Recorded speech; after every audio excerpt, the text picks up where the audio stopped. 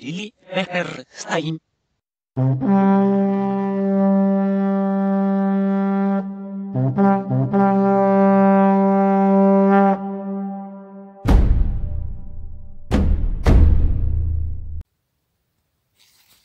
My Carolina Reaper chocolate has finally produced the first ripe fruit. This is actually my first chocolate variety, and I was under the wrong assumption that they would eventually ripen to red, but apparently that's not the case, so let's take this one off.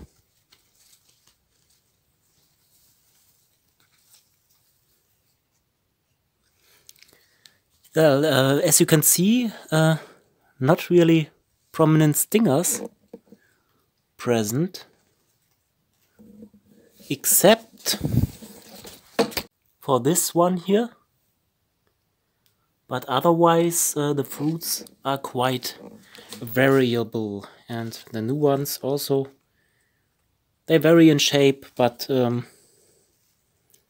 they have in common that they are quite irregular in shape and not really smooth on the surface. From time to time there is more or less a stinger attached to the whole fruit,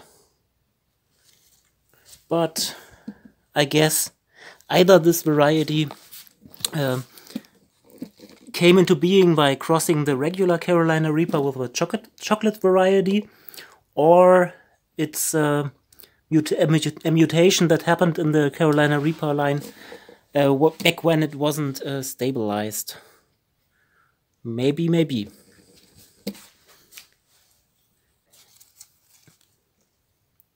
Anyway, it's a bit of a bummer that these nice tails are not really all that prominent on this plant, but I can live with that.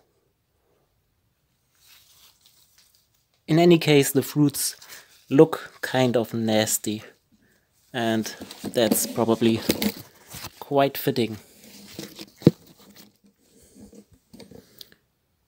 Production is quite okay. There are new fruits forming.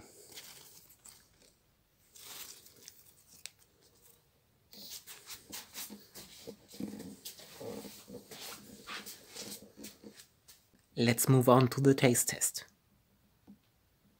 For this one I have something special in mind. I want to try out a new heat remedy. This is a sandwich with a thick layer of mascarpone, a type of Italian fresh cheese. And I have, some years ago I heard that it would be optimal to have mascarpone and bread as a heat remedy.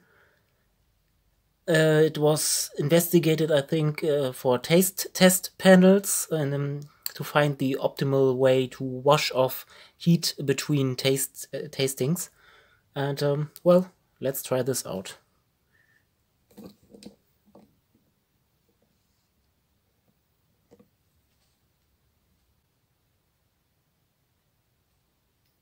Boop.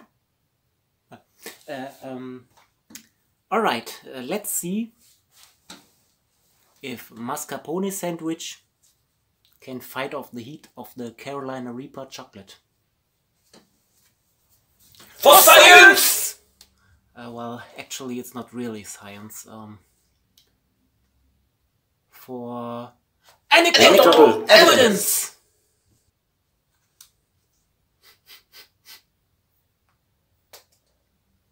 Okay, it's about 2 years have passed since the last time I tried a really super hot in its pure form, but what could go wrong?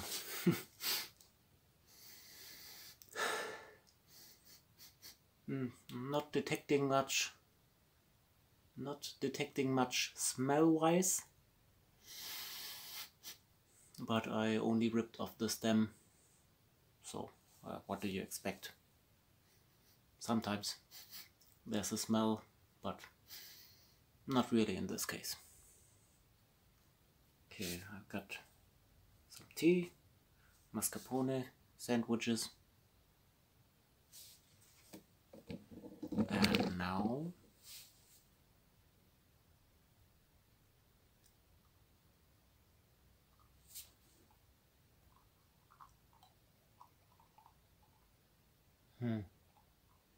Should I do this?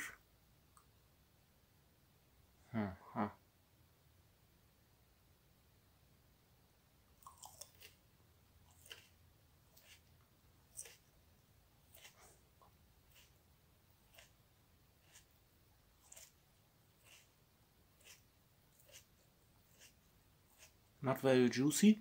Not very juicy. A bit citrusy.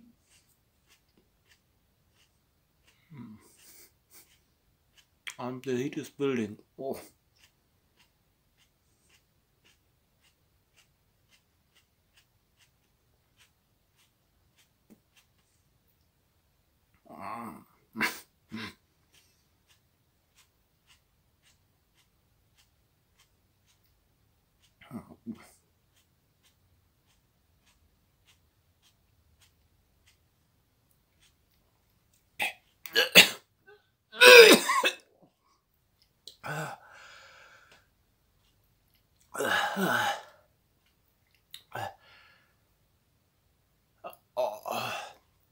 Okay, the walls are quite thin. It's not very juicy. It's citrusy, very sweet. Oh, and very hot.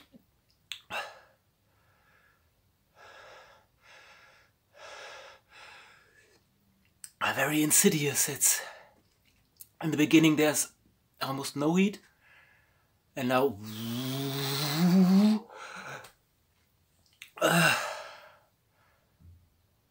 I'm tearing up a bit, and when I swallow it hurts.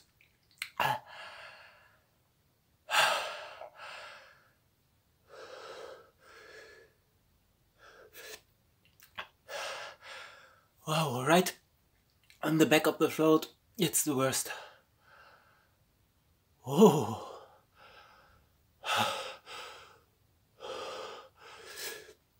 And it's almost only burning there. The tonsils.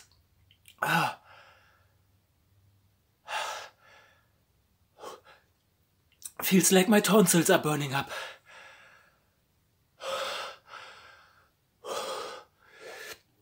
And I'm only slightly over dramatizing.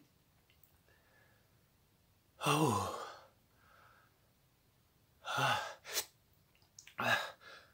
Whew. Good stuff.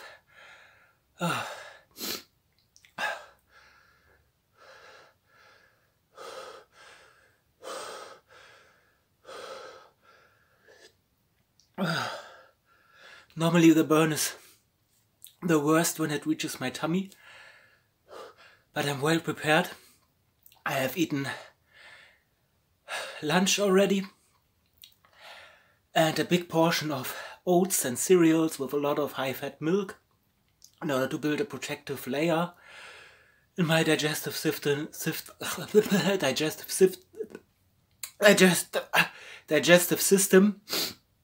and in order to dilute the capsaicin and capsaicinoids off. Whoa.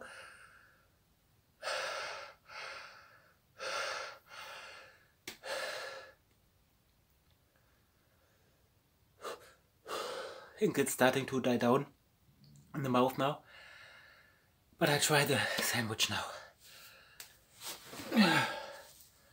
Here we go.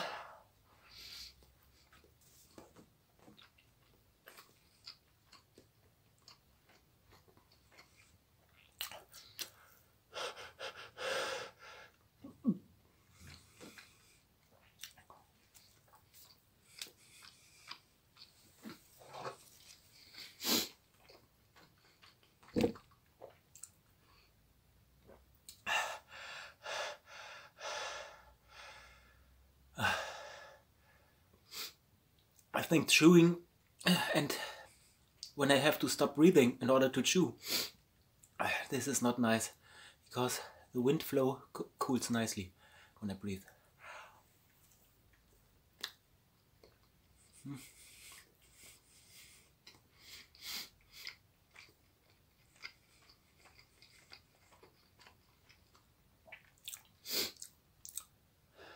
I must say ice cream tastes better in any case.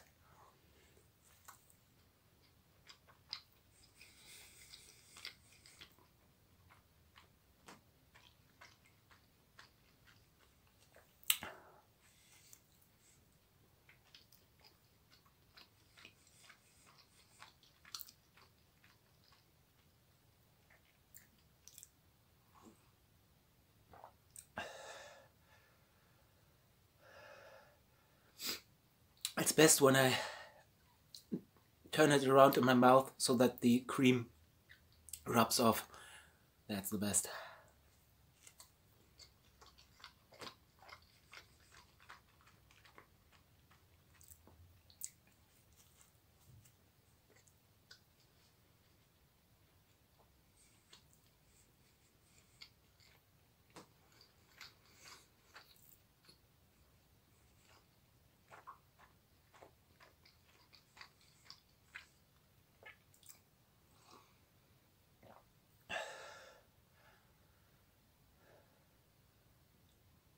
I think my ears ring a little bit.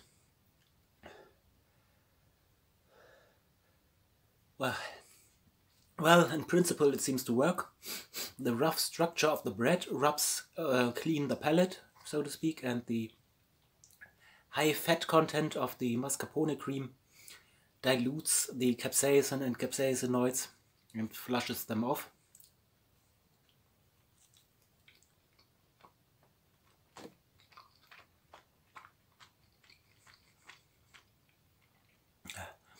At least that's the idea behind this.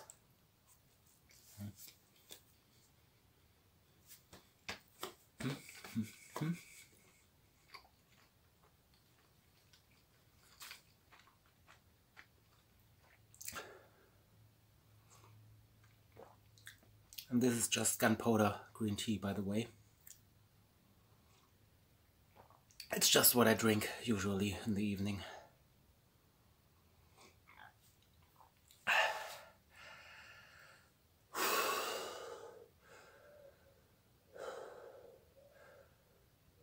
Here, the pain in the mouth starts to fade away. And it hasn't even really started in my stomach. But maybe that's just because I'm so well prepared and I ate a whole lot of cereal right before this. I was hoping that I would develop some hiccups, which I find always very funny in these hot pepper eating videos. But for some reason, hot peppers do not induce sweat really in me. And they do not cause hiccups. The worst thing that's happening for me is what happens in my stomach. And maybe later on when it passes further down in my system, if you know what I mean.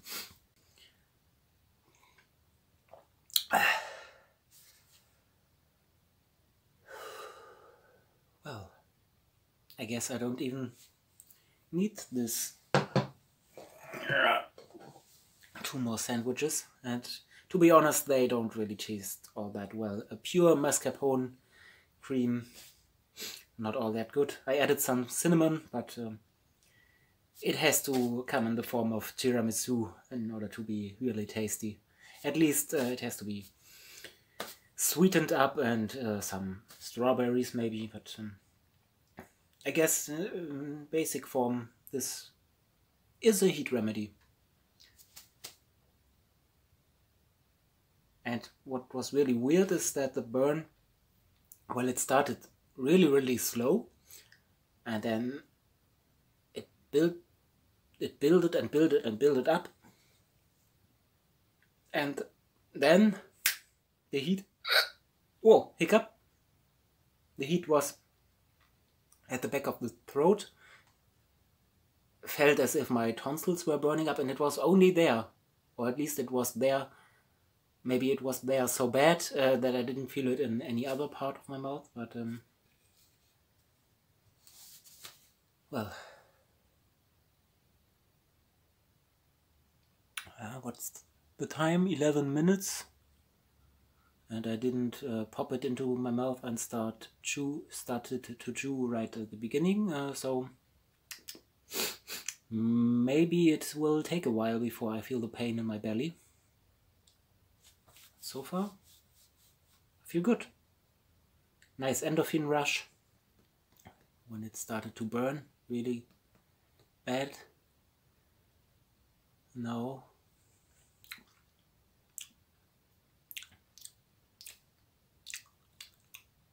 maybe a slight numbness in my mouth, but otherwise, good.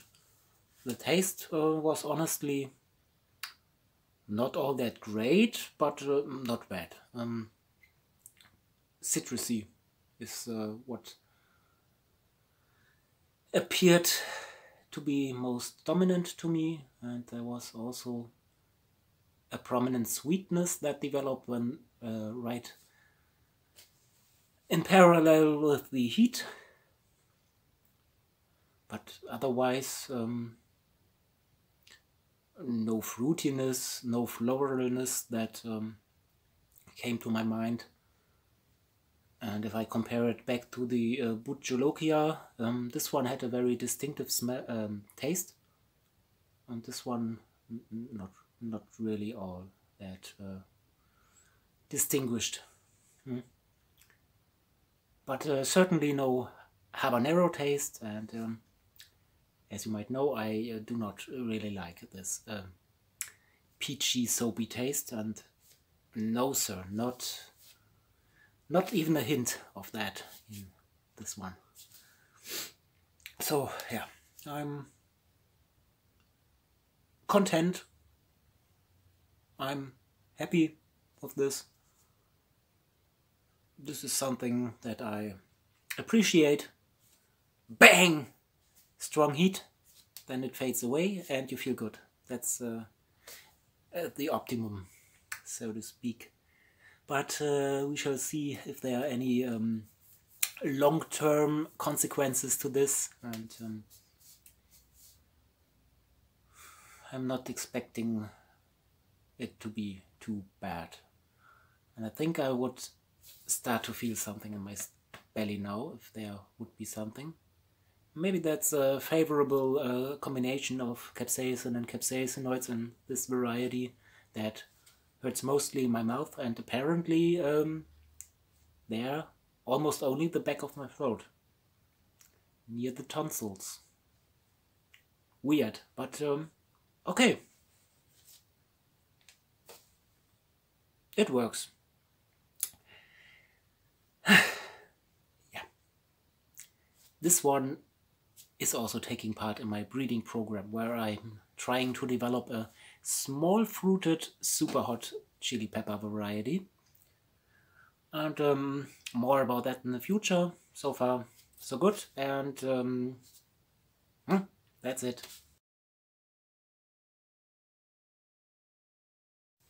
Okay, some time has passed now, and I must say I have to fight down the urge to vomit a little bit. You know, when the saliva starts to flow together in your mouth, and I can feel a burn building in my stomach, but it does not really feel connected with the feeling that I might have to vomit. But no, I think it's okay. But it's definitely a super hot. I don't know if it's a world record level. I cannot determine the amount of capsaicin and capsaicinoids just by my sense organs, but it's definitely a bad one. But I think I will be okay. And sometimes when I burp, there's an aroma that comes with it, and I think I can now detect some smokiness in it.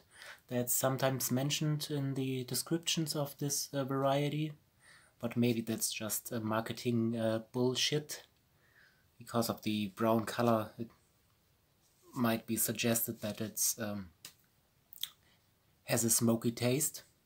just like yellow varieties often are associated with citrusy or banana-like or lemon notes. Anyway, the sandwich, I started to eat the second one, but they are really not all that tasty. And I even drank a bit of milk in the meantime, so I'm not really sure if this is a good heat remedy, but it seems to work to relieve the mouth of the heat, at least. Yeah. So that's it. I think I will be fine, and that's the aftermath. The first one, at least. But that's the end of the video, I promise.